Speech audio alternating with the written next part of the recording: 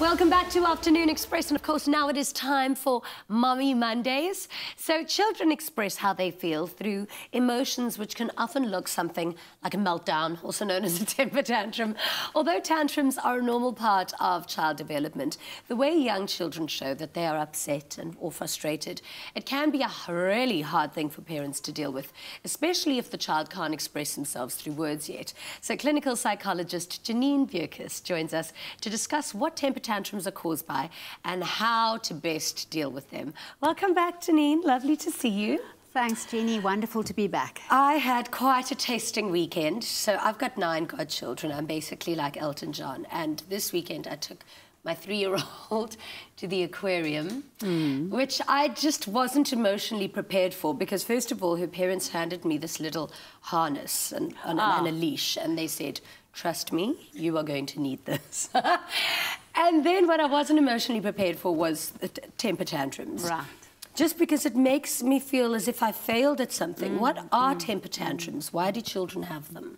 Look, the fact that you said how awful you feel is really important. Yeah. When children have temper tantrums, it elicits awful reactions in us as parents. We feel panicky, we feel stressed. Disempowered. Angry, resentful, you know, the child's really let us down and we look really foolish. Imagine saying to the 3-year-old, "You've let me down." I mean, at one point I was thinking, what do I say to this child to make her stop screaming? And I was thinking, do you want me to put you in the Shark Tank? At one point I was like, thank goodness I didn't end up saying that to her, but I was considering it. Those are the thoughts that go through our mind at that point. And I think it's so important to then remember that even though we're having those feelings, that we're the adults, and our toddler is trying us, but we have to be there to comfort them and help them through this.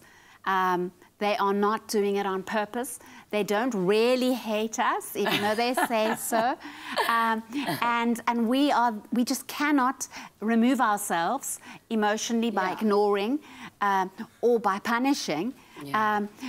Oh, that's easier said than done, though. So, I mean, what tools can parents have, or can you teach parents to deal with the temper tantrum? Because I know some parents are very tempted, and I can kind of, I mean, I'm not a parent, but I can understand sometimes our parents just give a little tap on the bum just to calm them. Huge but that doesn't work. Huge temptation. It certainly doesn't. It never works, and also it has huge ramifications for the future. So you're not teaching your child any skill by having a temper tantrum yourself. Okay, what do parents do when a child becomes hysterical in a temper tantrum, when they're having a meltdown? Your first thing is to breathe deeply and to try and calm yourself down. And then... Look for the vodka. I'm joking. Don't do that. That's for later, when they're in bed. I would say you need to look at safety, because little ones that are having a meltdown can hurt themselves and can hurt others. So you look at safety and protect them from themselves. Hold them. You don't want your toddler running into the road. Make sure they're safe. But then we have to kind of reach down to your child's level and start with empathic listening.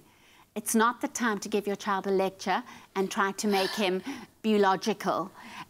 You know, he's absolutely overwhelmed. He's overwhelmed by the frustration he feels, by cortisol hormones. So the stress hormones have already been released into his little brain. So children aren't being brats. They're not being naughty when they're having a temper tantrum. No. Often we as parents have failed to pick up the early warning signs that they're taking strain.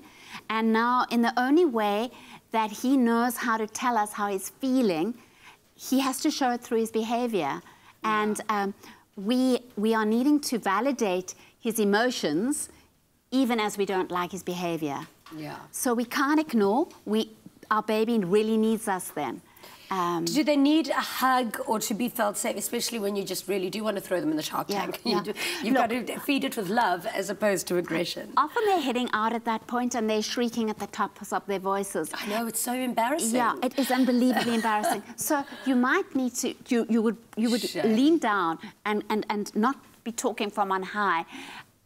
Be at your child level, at your toddler level, and listen to what he's saying. So that would be the empathic listening. What is he trying to say? You're really hungry. You really want that, sweetie. And I get it. You missed breakfast. Things have been going crazy. You're tired. You're hungry.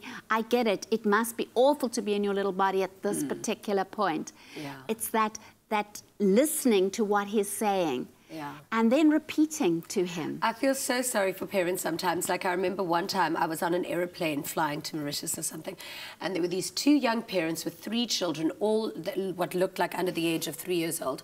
And these 2 little toddlers were having a meltdown. They were having such a moment. And the mother was sitting with her newborn baby. And I just looked at them and I just held up my hands for her to hand. She looked at me, she handed me the newborn baby so she could deal with the other 2. And I just thought, shame, you feel so sorry for parents, especially. But now, is it only toddlers that have temper tantrums? No. Like, I sometimes think I have them. We all, look, you're mostly it's under the age of 4 because the prefrontal cortex has not been properly developed. It's an underdeveloped prefrontal cortex. So babies, toddlers, dysregulate very easily, and they have no ability to logically think a thing through. They need us as adults to help them think things through when they're ready, and to understand what's going on. So mostly it's under the age of 4, but often if those needs haven't been met and those emotions haven't been validated as a little person, when we're older, we will have temper tantrums. And sorry, Mom. You know, and it's basically the same response. If your husband can listen to you empathically, understand what your protest is all about, it calms you, regulates you, and you become a normal, civilized chocolate, it'll all person all over again. So this empathic listening and then repeating what the child or what the adult is saying, the mirroring of the emotion is great, and it calms everything down. It doesn't mean you give in. You can stand firm and you can say no, but that doesn't mean to say you withdraw your love, your comfort and your support. Well, that's really good advice for adults as well as children. By getting upset, you're losing. So just listen and be empathetic. Thank you so much for being here to teach us kind parenting. Thank you. Cheers.